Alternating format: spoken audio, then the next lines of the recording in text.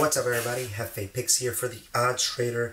MLB wild card carries on. 3 series sweeps, 1 series left between the Mets and the Brewers. Brewers tied it up last night, coming back from a 3-1 deficit and tying the series up 1-1. Pivotal Game 3 tonight, and I got 2 PODs from it. Let's start with side. I'm going with the under of 7.5 at -115 odds. 2 actually good pitchers as of recently. Tobias Meyer starting for the Brewers, 4-1 at home this year, 3-1 in his last 4 starts. He has faced the Mets once this year. It was a 4-inning outing, but he gave up only 1 hit and 0 runs.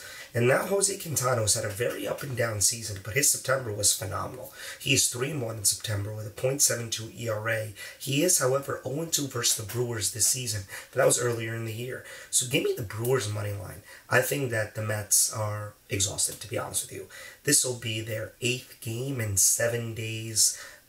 They had it last night. They were 6 outs away from winning this series, and then Jackson Chourio hit his 2nd home run of the evening, and then they ended up losing it on another home run from Mitchell later on in that 8th inning, and now we're here tonight with a pivotal game, Game 3.